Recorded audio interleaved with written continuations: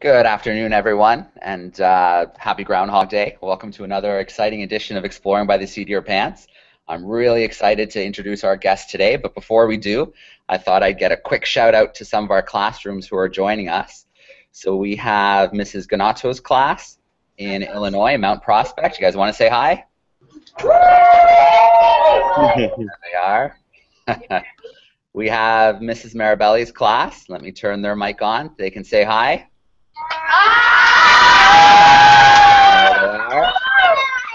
We've got Mrs. Dwarf's grade 8s are joining us today from Taylorville, Illinois. Say hi, guys. Hey! All right. Grade 2s from Florida, Mrs. Stouffer's class. Hi! Awesome. Great to see you. Good hi, too. And then from Kansas, we have Mrs. Warren's group joining us. Say hi, everybody. All right. Well, great to see everybody. Let me introduce our guest today. So excited to have Kenny joining us today. So Kenny Broad, he's an environmental anthropologist. So he studies relationships between humans and our environment. He's led tons of scientific and filmmaking expeditions on every continent, and they're usually pretty extreme, deep caves and things like that. In 2011, along with one of his colleagues, he was named the National Geographic's Explorers of the Year, and that was for his effort documenting blue holes in Bahamas. So Kenny, I'm going to let you take over because you've got all the good stuff today. How you doing? All right. Hello, everybody. And I guess you're all muted, so I'm assuming I can't hear you screaming, laughing, and having fun. So I was going to take some time and talk about one of the places on our planet that we know really nothing about. And one of the reasons I want to share this with you, it's as you get older, or some of you are already old enough, it's a place that you can explore and make big contributions, not just to different parts of science, but actually to figuring out where our drinking water is. And that's underwater caves. So what in some parts of the world they call cenotes in Mexico, or sinkholes in the U.S., and where I work sometimes in the Bahamas, they're called blue holes. So I'm going to try to pull up and just talk through some pictures and some videos and try to explain this stuff. But what we don't think about is really if you take away the water on Earth that's locked up in ice, more than 95%, so that's almost all our fresh water is beneath our feet. We see beautiful rivers and giant lakes, but really that's only a tiny bit of our water. And the problem is we don't pay attention to what we throw on the ground or what actually we might be putting on purpose underground, and that can end up in our drinking water. And that's water that might be thousands and thousands of years old. And because all the water that we have here on Earth, it actually got trapped, and a lot of it is actually came out of the rocks. But we can't make new water. We can only move it around, so we have to be careful of the little bit of water that we have. So let me try to share my screen. And let's see, desktop. Start screen share. Are you able to hear me, Joe? Yeah, I can still hear you. Okay. It looks good so far. I can see me. That's a good start. Okay. Now, you tell me if the screen goes black. Yep. Okay, great. All right. Well, that is exactly what a picture of an underwater cave looks like. It's pitch black. I took that picture myself. But this is what it looks like with two divers. That's my friend Brian and I dropping down from, you see the hole up to the sky, we're dropping down almost 350 feet deep into a cave. And so we're actually about to go swimming in people's drinking water. And sometimes you can get into these caves in the middle of a forest, so that's in a pine forest in the Caribbean and one of the Bahamian islands. That's the deepest known ocean hole in the world. That's 663 feet deep. Now let's see. Oh, there's my friend William Truebridge. He's a very famous free diver. That means he can hold his breath for actually several minutes, and he's sitting at the bottom of one of these holes. And actually, that's not nearly the bottom. That's about 90 feet deep. And look, he has no mask, no fins, no snorkel. He's just calmly sitting there. So next time you're in class, if you feel like holding your breath, you can time how long you hold your breath. Maybe you guys can do it. We can do it after we do my presentation. We'll see how everyone does. So how do these things form? Well, when water, like rainfall, it goes through the air and it picks up a little bit of carbon dioxide. Some of you may have heard of greenhouse gases. One of the big greenhouse gases is carbon dioxide, and it makes the water slightly acidic. And when it hits the ground in a lot of parts of the world that have limestone, it actually eats away at the limestone, and it forms these reservoirs underground, underwater, underneath our feet. And that's where the fresh water is. But the salt water from the ocean can actually move through the rocks. Limestone is like we're living on a sponge, and the water comes underneath, and where the salt water and fresh water meet, that's where the caves form. So that's what it would look like if we did a cross section or cut through the earth and saw one of the openings to these caves. And in these caves we can study some of the earliest forms of life, what we call microbes, bacteria. Everyone says wash your hands, get the bacteria off. Well, bacteria are good. If it wasn't for bacteria, we wouldn't even have oxygen on Earth. And that's what the earliest forms of life. And we think some of the earliest forms of life are in these blue holes, these caves, where you have fresh water and oxygen, you have the heavier salt water beneath it, you have trees and animals that fall in there, and that's food for bacteria. And the bacteria eat that, and then there's a chemistry that happens, and there's a poisonous gas. Well, it's poisonous for us that come into one layer of this blue hole, but it's what the bacteria like to live in. And it also makes it a very good place to study fossils, and I'll show you a bunch of pictures. And the other thing we study is stalagmites. Those are cave formations that formed when sea level was much lower. So if we went back 20,000 years ago, the sea level around many parts of the world was almost 400 feet lower. That's a 40-story building. So we talk about the ice ages, and I bet lots of you have seen the show Ice Ages. Well, that actually happens. So we go in and out of these different periods of cold and hot. So a lot of what the work I'm talking about was in a magazine, National Geographic, so I'm sure Joe can let you all know how to get a copy if you want to read more about it. And we worked in an area in the Bahamas, and I live right near the Bahamas in the state of Florida, so go Florida. I know we have another Florida group there. And we had a big team of people from the Bahamas, of hydrologists, of geologists, of microbiologists. We even had my friend Jennifer McAlady. She's an astrobiologist. She studies life on other planets, but she looks at the blue holes, the caves, to try to see if there's forms of life in our caves that might be what the life in these outer in our parts of our solar system, what we call extremophile forms of life. And I don't know if you can see the photographer. He's the one with the, he's wearing a red hat, kneeling down on the left side of the screen. He was my teacher, Wes Skiles. He taught me about cave diving and photography and doing science underwater. And I have a video about Wes, who unfortunately, he passed away about 3 or 4 years ago. But here's a video, and so you can turn up the sound. Mrs. Hugh Haley, when you have a minute, can you come to room 1, please? Mrs. Hugh Haley. Oop.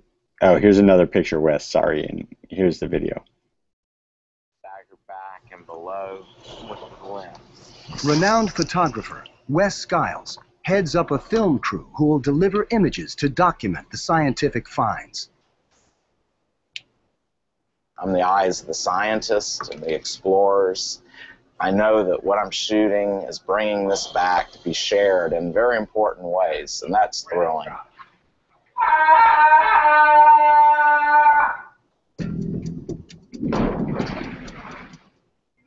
Losing blue holes is hard to contemplate for the explorers who have touched the depths of this lethal and alluring lost world. You know, I'm not sure I would know how to go on in life if I wasn't able to go to my church underwater. We go down in these places and we're cleansed. When we come up from a dive, pressure, the challenges, the difficulties, the conflicts, they're gone. We come up from a dive and it is like you're reborn.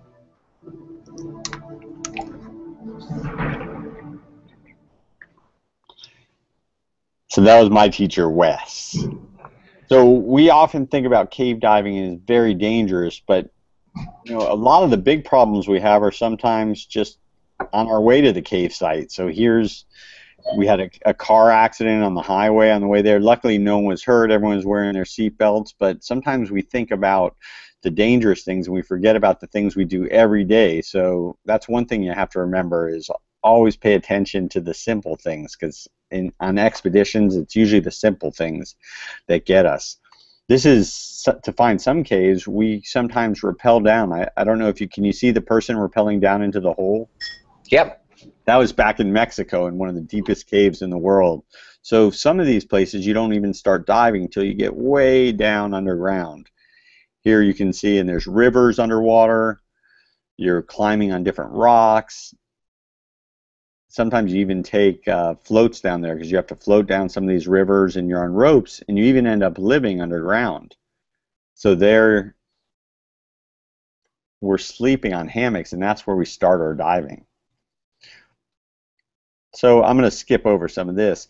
I also will fly. I'm a pilot, so I'll fly in helicopters or go on boats, and we'll find holes, and then we'll find our way through the jungle. So we use GPS to mark what we found, and then we might take 2 or 3 days to get to the spot, and then we rappel down. So rappelling is using ropes, dropping the equipment down, and getting into these caves. And you never know when you're looking at them how far they go. We spend a lot of time with people who live in the communities talking about where they get their water, because in the old days, everyone got their water from these holes. But now it comes out of a tap, and a lot of people forget that the water's underground. So some of these places end up getting a lot of pollution. I'll show you. And we go through swamps, and you find holes in the limestone that have crystal clear water.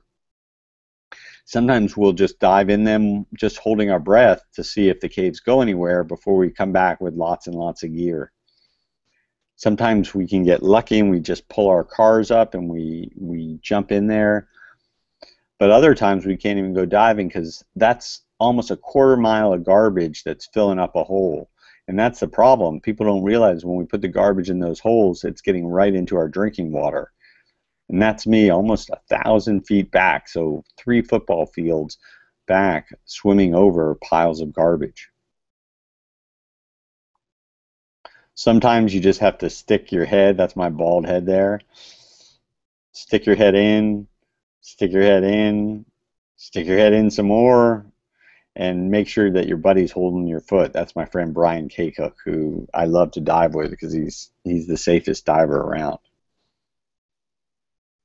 But when you get in there, those are the mangroves. So those are plants that grow on the coast. And we start off in the ocean. We swim under with 60 feet of peat, of mud, where the mangrove roots come down and get their nutrients.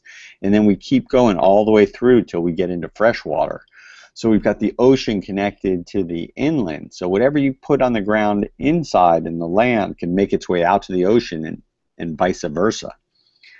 Sometimes sharks like to stay in the ocean holes because there's strong currents, so they don't have to move around to get oxygen over their gills. And sometimes you'll see them lined up, and you just kind of lift them up and move them out of the way. You make your dive into the cave, and then you come back out, and you move them out of the way, and they never bother you. So sharks are actually a good sign that I feel safe when I see the sharks around. Never, ever, ever go into a cave, especially an underwater cave, without the right kind of equipment. So I'll show you a video and describe some of the special equipment that we use. This is from about 20 years ago with my friend Woody Jasper and Wes Skiles shot this footage. And back then, we had to make all our own diving equipment, and we wear our tanks on our side, and you only use a little bit of your gas, your diving gas, for going in, a little bit for coming out, and you save a lot for emergencies. You also have 2, 3, probably 5 lights, just in case one goes wrong. You will always want backup light. you always run a continuous line. So a line from the surface, the daylight, all the way into the cave. You never go into a cave without the line. You take a backup mask, backup fin straps. You have different sources of diving gas in case one of them breaks down.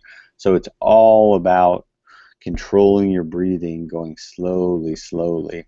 So it took lots of dives to go just a little bit of distance in this. And you can see this is one of the scariest or tightest caves you can go in. So this was a long time ago. And you can see the guideline right there. You all are still hearing me okay, right, Joe? Yeah, absolutely. The videos are playing great as well. Okay, great. And here you can see when you get to a tight hole, we call it a restriction. And the reason you want to save a lot of your gas in your tank is sometimes you might go into crystal clear water, but coming out, the visibility is not clear. So you'll see in a minute what happens when my friend Wes stirs up the bottom a little bit.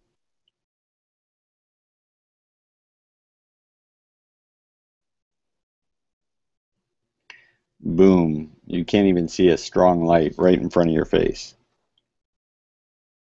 And that's Wes at decompression. I'm going to move through, but most of the caves are big and beautiful, and remember, they're pitch black, but we bring strong lights with us. And you're really swimming through the ice ages, coming up from 20 feet all the way up, seeing what might be millions of years of rocks and geology all around you.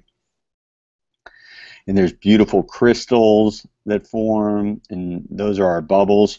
Sometimes get trapped on the ceiling. You might go into a room that's the size of a football stadium that's all crystals.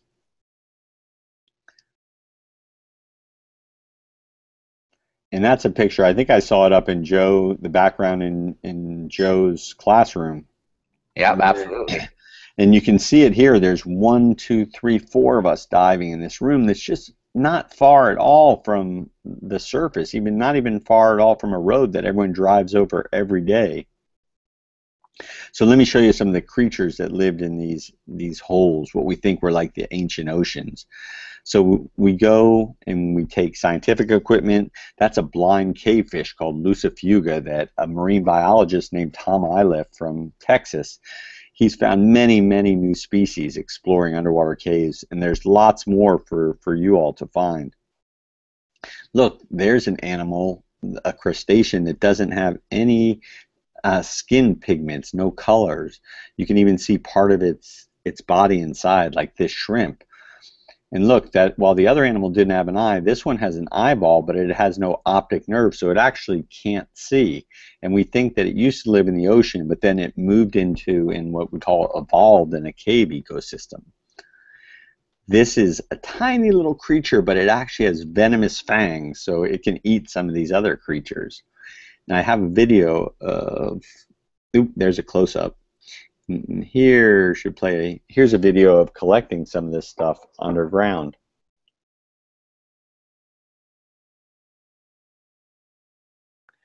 And there we take little test tubes, and you can barely see the creatures in there. The ones that we're filming here are some of the big ones. And we might do this in really deep water. And we use machines called rebreathers, so we can actually, when we breathe out, we catch that and we take out the carbon dioxide and we put oxygen and helium, and that's how we can stay underwater for long periods of time. Ooh, that one's hard to get. That one's hard to get. Got it. And that's what it looks like under the microscope.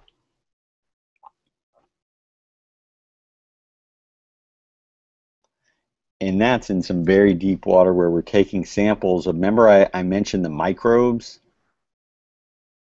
Well, they live in the pitch black under the hydrogen sulfide poisonous layer. And what we do, we take them up to the laboratory, or little samples, where my friend Jennifer, she studies them. And the divers, the explorers, can talk to the scientists. And she can tell us, okay, go get some more of these type of samples, and she directs us on what to do. Oh, there's a layer of the hydrogen sulfide. And then you can see we dive through, and we try not to spend too much time in it. Oops, let me just check. Sorry, something. Oop. And it's about 10 feet thick, and it starts at 30 feet deep. And boom, we try to move through it as fast as we can. And well, this is what I used to look like when I started diving in there. And now you saw my ugly bald head now. So I'm going to skip over this, but this just talks about how the origin of our Earth is, we think, 4.5 billion years ago, and it's only in the last 2.5 billion years that we've even had oxygen, that we've had oxygen on Earth, and we can thank the bacteria, particularly the what we call blue-green algae, the cyanobacteria, because when they breathe out, they actually breathe out oxygen, and so there's that much bacteria that it provided oxygen, and that's where plants and animals, and then finally at the very end came the humans. So let me show you some of these fossils we found. That's an ancient owl roost, and just from what the owl ate, and owls can't digest the bones, they have to throw up the bones, we found all sorts of birds and snakes and lizards, and we also found new species of tortoises with my friend Nancy Albury, who she's a paleontologist, and David Stedman.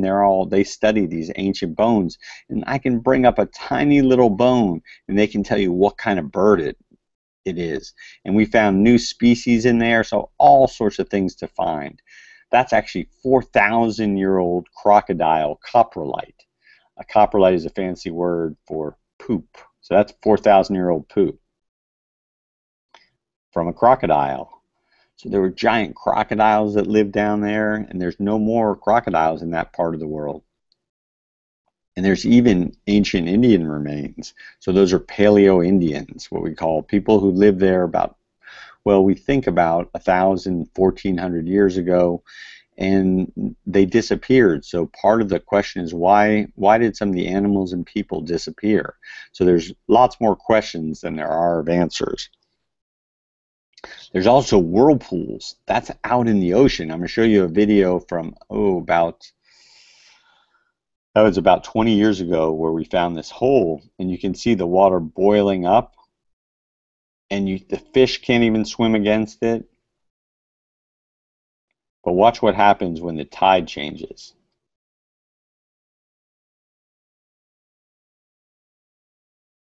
Zoom, it starts to pull the water down, and it makes a whirlpool.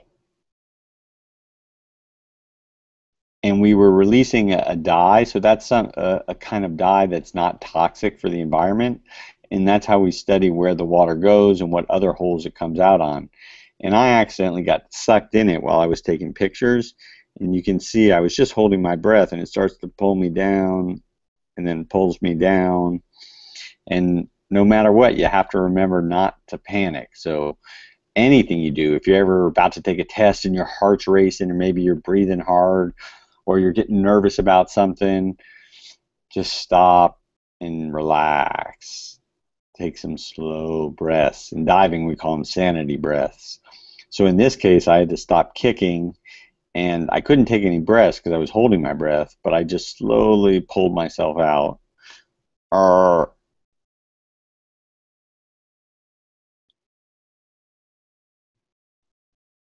And boom, made it luckily to the surface. So let me just finish up with showing you, these are the stalagmites that we study in the laboratory, and we take samples, and we try to take just the fewest number of samples we need, and then they come back to the laboratory where we use chemicals to figure out how old they are, and also we can figure out what the rain was like and the temperature was like hundreds of thousands of years ago. So that's how we know how the climate has changed in the past. We also study that's actually dust that comes all the way from Africa. Here's a picture of it from a satellite of dust coming all the way from Africa across the ocean, and it ends up being washed into some of the caves. And what it tells us is the climate has changed very rapidly, so sometimes in less than 10 years, from very cold to very warm conditions. So it's another reason why we have to be very careful with with climate change and global warming. And I think I have one more video.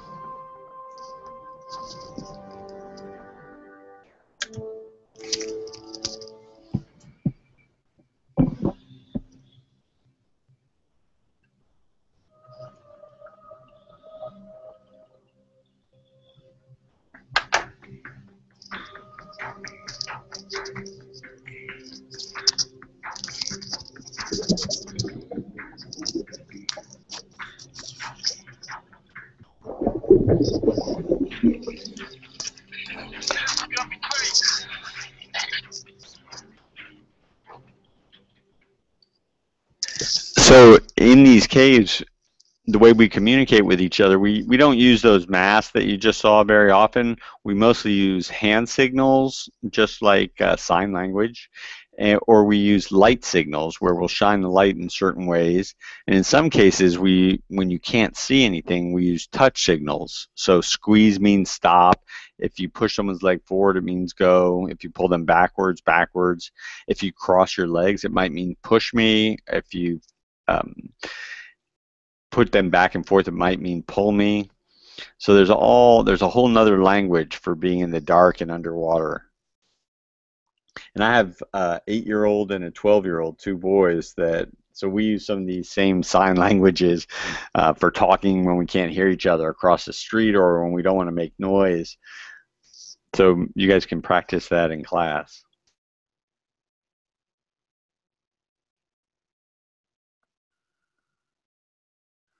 But you just never know what's around the corner. It's like exploring inner space. And it really does feel like you're on another planet.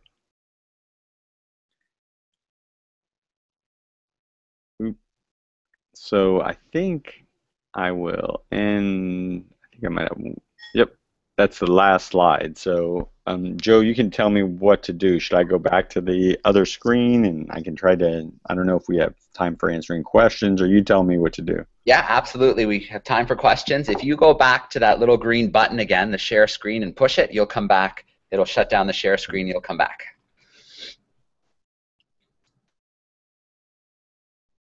Let's see. Am I back? You're back. Well, all right. Kenny, thanks so much. That was phenomenal. Just an amazing look at, I'm sure, a part of the planet that most of the students joining today haven't even contemplated before. So that's just phenomenal. Thanks so much. No, it was fun. And I've been looking forward to this for a while because, as you did notice, I do have the picture back here. And I was actually maybe about a month ago, 2 months ago, connected with Tierney Tees, and she saw the picture right away and said, do you want me to reach out to Kenny? He's in this picture. And I was like, yeah, definitely. I love Tierney. She's a great explorer. Yeah. So if you're up for some questions, we'll start reaching out to the classrooms. So let's start off. Mrs. Ganatos, let's grab a couple questions. They're in Mount Prospect, Illinois. Hey. Hi there. Thanks so much. That was so cool. My kids are loving it. I'm loving it. You're awesome. This is Jessica. It's her birthday today. So hey, happy birthday, Jessica. Question asked. Groundhog Day birthday. Okay, so what is your research process? Like, how do you pick location sites, and why do you choose that location? Oh, that's a great question. So depending on what we're looking for, so for example, if it's fossils, we look for areas that have been scoured, for example, by hurricanes. So many coastal areas, they're very low. So there's not a lot of archaeological or paleontological sites that are on land because of all the hurricanes. But that means that if you can find a cave there, that's probably where you'll find fossils in these areas. So if you can think about these caves almost as time capsules for everything from what kind of animals and maybe even people that live there, but also these different sorts of creatures that we don't know whether they existed because we know they won't exist on land. So really almost every cave we learn something new about because we've spent so little time in them. That's why I'm telling you there's lots and lots to explore underground. Awesome. Thanks. Let's snake one more before we visit another class. Hurry up. I already choose one that you were interested in. Go ahead, have a seat. Maybe what's your work experience, any training, how do you go, do the one, how do you go from, This one. yeah, good one. Okay, let's listen, this is a good one, go ahead. My question is, how do you go from something you wanted to do to actually wanting to do it? Wow, that's a great question. So how old are you? About how old is your class? 11. 11. When I was 11 years old was the first time that I got to try scuba diving because my neighbor was a diver. And the first time I tried it, I knew that all I wanted to do was spend time in the ocean. So after that, anytime I could try to get a ride or ride my bicycle near the ocean, I would either get in it or even just watch fish and animals. And then I started volunteering. There are all different sorts of ways to volunteer for different science projects or an aquarium or something like that. And then I started getting paid to do what some people may say are silly jobs. So when people would drop something into the water, I would get paid to go find it for them, or even picking up golf balls that people hit into the water on golf courses. And some people even would run golf carts into the water, and I would get paid to pick them up. So I did anything I could to be able to practice scuba diving, and then I would save money, or my parents for my birthday would let me buy a piece of equipment, and eventually it turned into a job. And then I realized, though, that I needed more school, so I would go back to school while I was working. And then finally, I got to a point in school where they paid for the school. So now I get to work for a university, and I get paid to go diving and look for new creatures.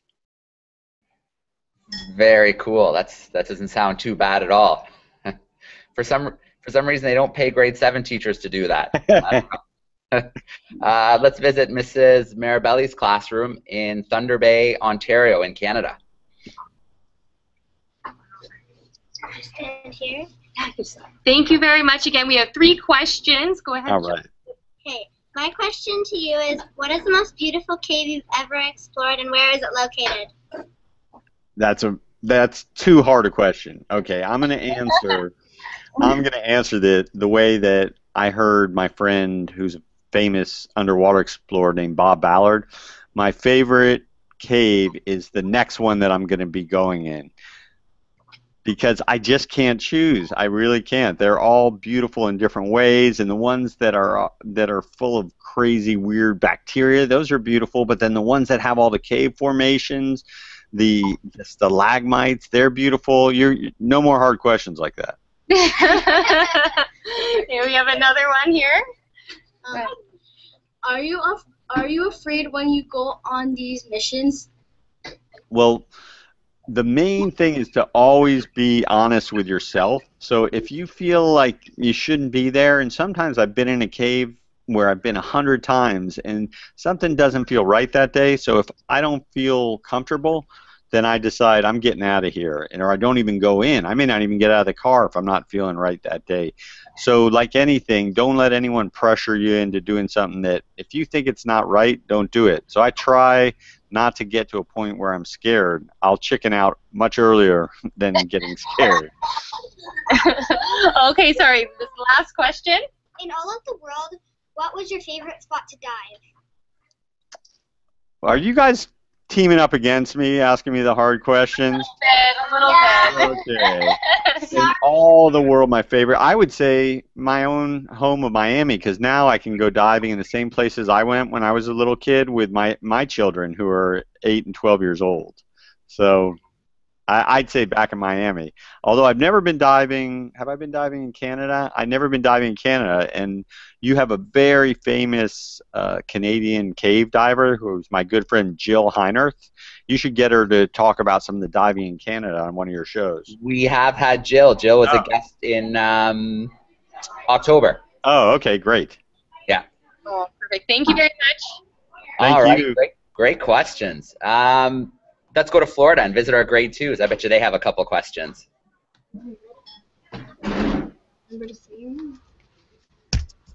Hi, my name is Liana. What are some things you can do when you're in danger? That's a really good question. One of the things to do when you're in danger is to make sure that, well, if you're in danger underwater, you just have to stay calm. I close my eyes and take 2 or 3 slow breaths, and then you have to use your brain because your body wants to breathe harder, your body wants to kick harder, your body wants to all of a sudden start to freak out. But does anyone get nervous when they're taking a test sometimes? Any of you? How about playing sports? No. Yes. Oh, yes. No. How about if you did something wrong at home and you're worried about mom or dad coming home and getting in trouble? Yeah. Well, the best thing to do besides telling them the truth is to take nice slow breaths and just try to explain and apologize. It's the same thing underwater. You just go nice and slow. Do everything slow, because if you rush into something, then it gets you in more trouble. We have another one, Violet.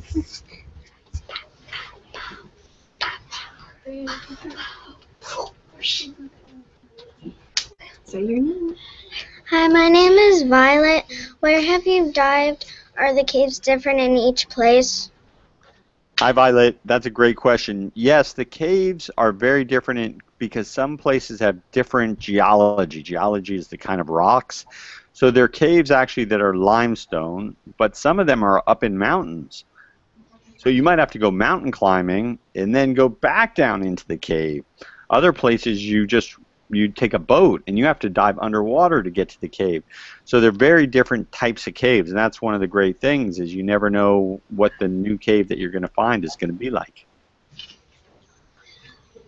Do we have time for one more? Yeah, let's steal one more from your class.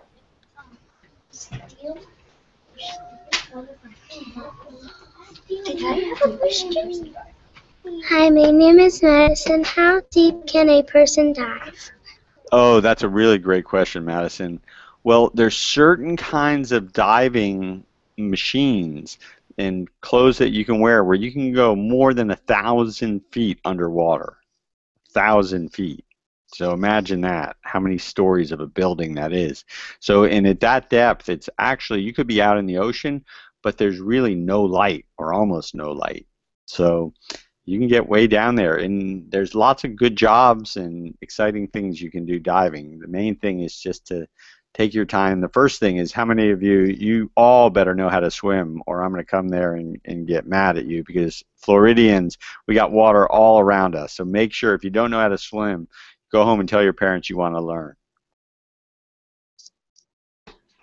All right, great group of questions too. Let's give last couple questions to our class from Illinois, our grade 8s. Your mic is on. You got a couple. You can go up there.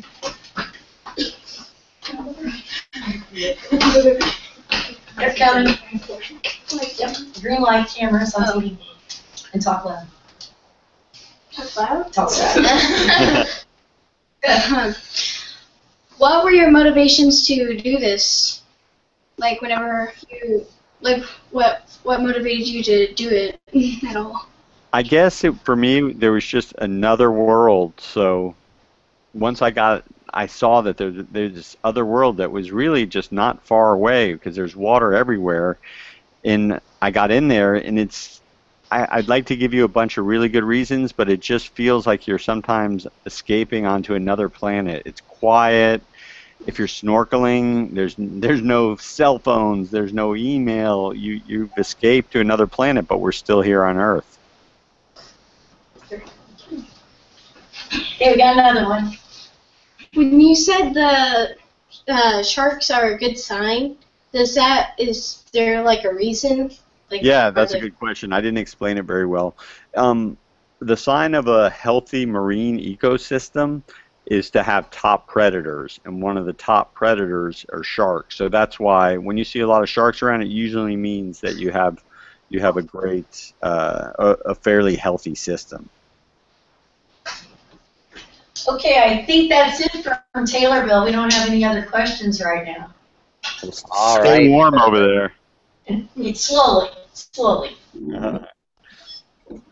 All right. Well, Kenny, again, I mean, I can't thank you enough. That was just phenomenal, start to finish, a great little peek into your everyday, and speaking for myself, it makes me a little bit jealous. I mean, I have a lot of fun teaching, but getting into some of those systems, and I know you get the chance to teach as well. So that's what you were doing just before this call, I think. Yeah, and it may sound better than it is because we spend a lot of our time writing grant proposals and reading papers and then writing up what we find. So I wish I was in the field more. So I wish I was diving every day. All right. Well, again, thanks for a peek into a world that I'm sure most students maybe only seen in the occasional picture from time to time.